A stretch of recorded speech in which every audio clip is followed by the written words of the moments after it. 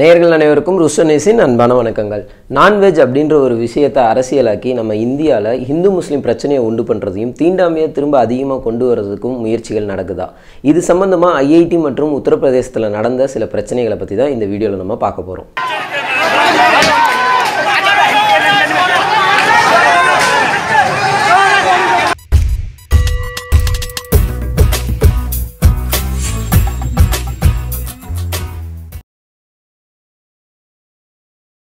IIT Madras. IIT அப்படினாலே நல்லா படிச்சவங்களுக்கு தான் அங்கே வாய்ப்பு இருக்கும். நிறைய மெரிட்டில் வந்த ஸ்டூடெண்ட்ஸ் மட்டும் தான் உள்ளே இருப்பாங்க. அங்கே முடிச்சுட்டு வரவங்க வந்து ஒரு பெரிய சயின்டிஸ்ட்டாக இருப்பாங்க, ஒரு பிரைட் ஸ்டூடெண்ட்டாக இருப்பாங்கன்னு பல பிம்பங்கள் ஐஐடியை பற்றி இருக்குங்க நமக்குலாம். அந்த IIT Madrasல இந்தியாவில் இருக்க பல மாநிலங்களில் இருந்தும் வந்து எல்லாருமே ஸ்டூடெண்ட்ஸ்லாம் வந்து படிக்கிறாங்க, பல பேர் வந்து வேலை பார்த்துக்கிட்டு இருக்காங்க. அப்படிப்பட்ட இடத்துல ஜெயினிசம் ஃபாலோ பண்ணக்கூடிய சிலரும் அங்கே இருக்காங்க. அவங்களுக்காகவே ஹிமாலயா அப்படின்ற ஒரு மெஸ்ஸில் 2 கேட்டரர்ஸ் இருக்காங்க. ரெண்டுமே நான்வெஜ் வெஜிடேரியன் ரெண்டுமே பண்ணுறாங்க. அந்த மெஸ் கேட்டரர்ஸ் வந்து என்ன பண்ணியிருக்காங்கன்னா, இவங்களுக்காக மட்டும் தனியாக அவங்க வந்து பூண்டு சாப்பிட மாட்டாங்க, வெங்காயம் சாப்பிட மாட்டாங்க, நான்வெஜ் சாப்பிட மாட்டாங்க, நிலத்துக்கு அடியில் விளையக்கூடிய கிழங்கு வகைகளையும் சாப்பிட மாட்டாங்கன்றதுக்காக தனியாக சமைச்சு அவங்களுக்குன்னு ஒரு தனியாக ஒரு இடத்த ரெடி பண்ணியிருக்காங்க உட்காந்து சாப்பிட்றதுக்கு. மேலும் அவங்க பண்ண ஒரு மிகப்பெரிய தவறு இல்லை முட்டாள்தனம் கூட சொல்லலாம். நான்வெஜ்ஜுக்கு தனியாக வாஷ் பேசணும், வெஜிடேரியனுக்கு தனியாக வாஷ் பேசணும் போர்டு மாட்டியிருக்காங்க. அண்ட் அவங்க போக வர பாதையவும் வந்து தனித்தனியாக பிரித்து வச்சுருக்காங்க. இதை பார்த்தா அங்கே இருக்கக்கூடிய அம்பேத்கர் மற்றும் பெரியார் ஸ்டடி சர்க்கிளை சேர்ந்த மாணவர்கள் வந்து இதை எடுத்து IIT Madrasலையும் தீண்டாமை இன்னும் ஃபாலோ பண்ணப்படுது அப்படின்னு FBயில் போஸ்ட் பண்ணியிருக்காங்க. இந்த விஷயம் வந்து பூதாகரமானோன்னே இந்த FB மூலியமாக உடனே அந்த ஹாஸ்டல் மேனேஜ்மெண்ட் வந்து நேராக அவங்ககிட்ட போய் கேட்கும்போது அவங்க என்ன பதில் சொல்லியிருக்காங்கன்னா, அந்த கேட்டரர்ஸ் வந்து இல்லை சார், இது வந்து ஸ்டூடெண்ட்ஸ் வந்து நாங்கள் மாற்றி கொடுத்துட்டா ரொம்ப சண்டை போடுறாங்க, அதுக்கெலாம் பெரிய பிரச்சனைகள் வருது, நான்வெஜ் தெரியாமல் வெஜிடேரியன் சாப்பிட்றவங்களுக்கு போயிடுது, இதெல்லாம் தவிர்க்கிறதுக்காக தான் நாங்கள் வந்து இந்த மாதிரி கிளியராக இந்த மாதிரி பிரித்து வச்சுருக்கோம் அப்படின்ற மாதிரி சொல்லியிருக்காங்க.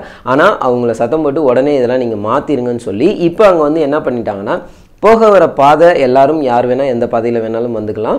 அதே மாதிரி வாஷ் பேசன் கை கழுவக்கூடிய இடமும் வந்து யார் வேணாலும் எங்கே வேணாலும் கை கழுவிக்கலாம் அப்படின்ற மாதிரி மாற்றிட்டாங்க. சாப்பிட்ற இடம் மட்டும் வெஜிடேரியன் தனியாக நான் வெஜிடேரியன் தனியாக பிரித்து வச்சுருக்காங்க. அது நம்ம அக்செப்ட் பண்ணிட்டு தாங்க ஆகணும். ஏன்னா ஒரு சிலர் வெஜிடேரியன் மட்டும் சாப்பிட்றவங்களுக்கு நான்வெஜ்ஜோட ஸ்மெல்லே வந்து அக்செப்ட் பண்ணிக்க முடியாது. அதனால் அதை நம்ம தாராளமாக ஏற்றுக்கலாம். இதில் உண்மையிலேயே அந்த கேட்டரர்ஸ் மேலே தான் தவறு இருக்குன்னாலுமே IIT மேனேஜ்மெண்ட் ஆரம்பத்துலேருந்து என்ன பண்ணாங்க, FB மூலியமாக இந்த விஷயம் பூதாகரம் ஆன பிறகு தான் அவங்க வந்து ஆக்ஷன் எடுத்திருக்காங்க. அப்போ மேலே அதிகாரத்தில் இருக்கிறவங்கனால இந்த மாதிரி நம்ம முயற்சி பண்ணுவோம், பரவாயில்ல வந்தால் வரட்டும், அதை அப்படியே நம்ம ஃபாலோ பண்ணிக்கலான்னு எடுக்கப்படுற முயற்சியா அப்படின்றது இங்கே கேள்விக்குறியாக இருக்குது. இது ஒரு புறம் இருக்க, உத்தரப்பிரதேச மாநிலம் புல்சந்தர் பகுதியில் மாஹா அப்படின்ற கிராமத்தில் ஒரு கலவரம் நடந்திருக்கு.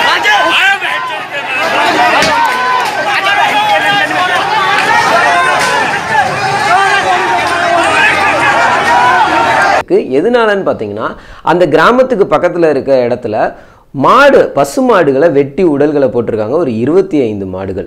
இதை பார்த்து கொதித்தெழுந்த அந்த பகுதி மக்கள் வந்து கலவரத்தில் ஈடுபட்டிருக்காங்க. போலீஸ் ஸ்டேஷன் முன்னாடி கல்வீச்சு அந்த மாதிரிலாம் ஈடுபட்டிருக்காங்க. இதை தடுக்க வந்து அந்த area police inspector Subodhkumar Singh வந்து இந்த கலவரத்தில் கொல்லப்பட்டிருக்காரு.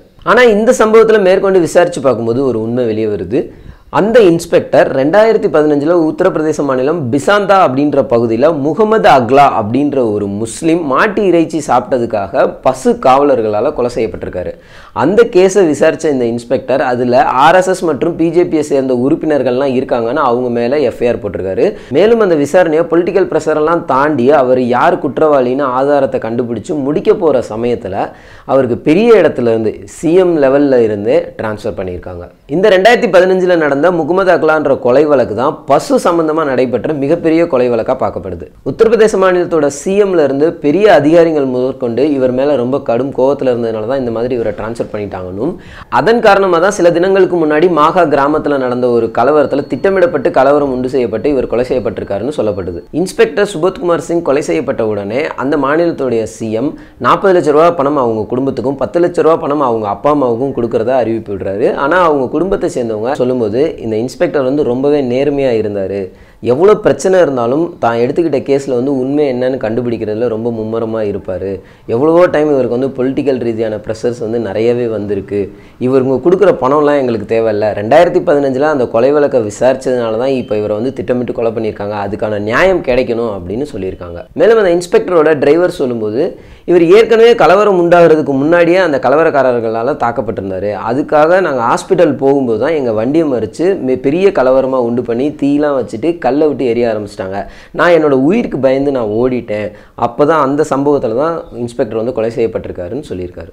வெஜிடேரியன் நான் வெஜிடேரியன் ஒவ்வொரு தனிப்பட்ட மனிதனுடைய தனிப்பட்ட விருப்பங்க.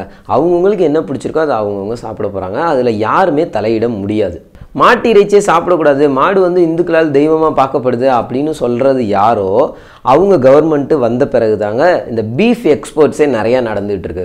மேலும் பிஜேபிக்கு யார் வந்து கட்சி நிதி நிறையா கொடுக்குறாங்கன்னு பார்த்தீங்கன்னா இந்த பீஃப் எக்ஸ்போர்ட் பண்ணக்கூடிய கம்பெனியை சேர்ந்தவங்க தான் அவங்களுக்கு வந்து கட்சி நிதிகளே நிறையா கொடுத்துட்ருக்காங்க. இதை நீங்களே ட்ரை பண்ணி பார்க்க முடியும். உயிருள்ளவைகளை கொன்று சாப்பிட்றதுக்கு நான் வெஜிடேரியன் அப்படின்னு பேர் வச்சாங்கன்னா மரம் செடி கொடிகளுக்கு தாங்க உயிர் இருக்குது. உயிர் இல்லாமலாம் அது வளர்ந்து காய் கனி தருது நமக்கு.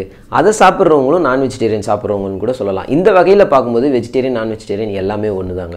இந்த உணவு பழக்கத்தை அரசியலாக்காமல் அவங்கவுங்களுக்கு பிடிச்சதை விருப்பப்படி சாப்பிட்டுக்கலான்ற கோரிக்கையை வைத்துக்கொண்டு வேறொரு வீடியோவில் உங்களை சந்திக்கும் வரை உங்களிடமிருந்து விடைபெறுவது த ரூஸ்டர் நியூஸ் டீம். இந்த வீடியோ பற்றின கமெண்ட்டை கண்டிப்பாக மறக்காமல் பதிவு பண்ணுங்கள். இந்த வீடியோ உங்களுக்கு பிடிச்சிருந்தா லைக் பண்ணுங்கள், ஷேர் பண்ணுங்கள். த ரூஸ்டர் நியூஸ் சேனலை சப்ஸ்கிரைப் பண்ணுங்கள். மறக்காமல் பெல் சிம்பிளை ப்ரெஸ் பண்ணுங்கள். நன்றி, வணக்கம்.